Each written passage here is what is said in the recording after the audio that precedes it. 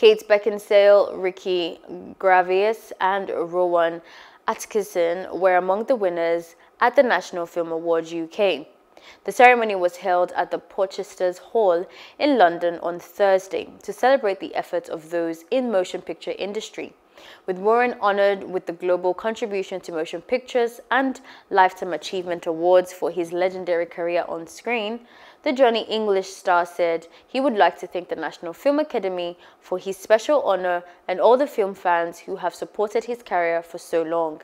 Kate took home the Best Actress gong for her role in the movie Farming, while Ricky picked up the Best Screenplay award for his hit Netflix comedy Afterlife.